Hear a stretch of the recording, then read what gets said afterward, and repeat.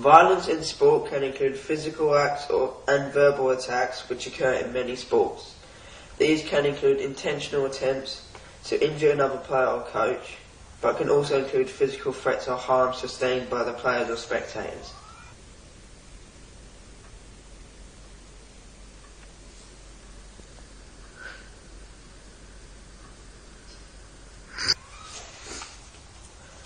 Violence in sport can also be committed by the fans as they create brawls that can lead onto the streets. The causes of violence in sport can include being genetically predisposed to violence, have unusually high testosterone levels, or just a personal grudge against the player or coach involved in the fight.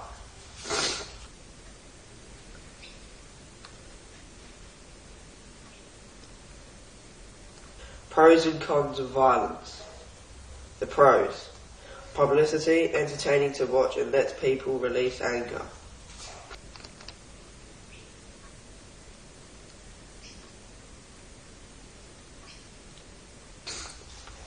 The cons: injury, bad role model for children, people are abused and hated.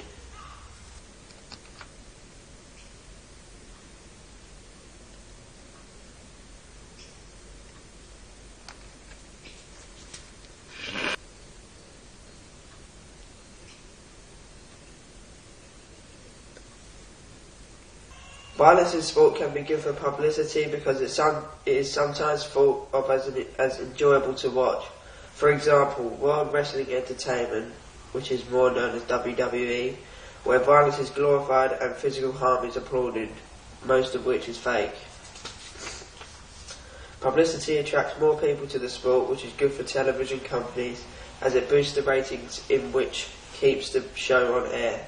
It can also increase the revenue for clubs and teams through higher crowds.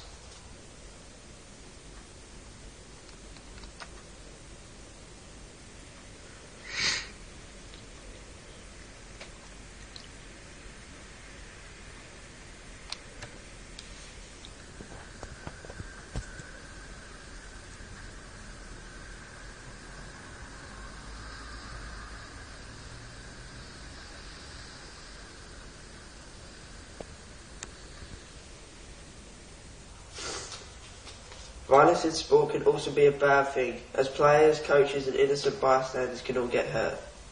Spectator violence has lessened over the years because of better stadium layout and security arrangements, although the Italy vs Serbia match on the 12th of the 10th, 2010 in the European qualifiers involved a massive fight where a flare was launched onto the field and almost struck a player. Also, the Serbian goalkeeper's life was threatened by his own fans and had to take shelter in the opposition's dressing room. Therefore, the match was abandoned only 7 minutes into the match.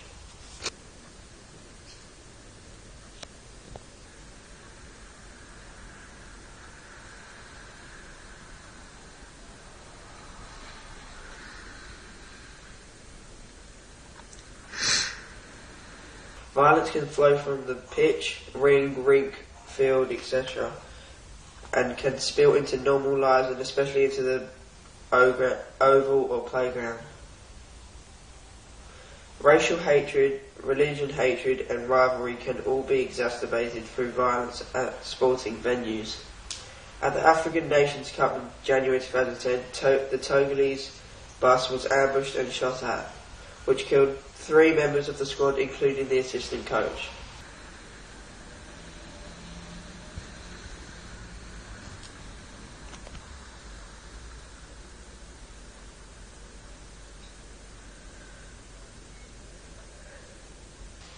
In my opinion, violence in sport has more things going against it than for it, so I think it is wrong and should be prevented as quickly as possible. A bigger penalty should apply to those that commit violence. If it is not stopped, we will just have another generation of sport players thinking that fighting and violence is the way to deal with decisions or problems that they don't agree with. This video I'm going to show some violence that occurs during sport and after sport.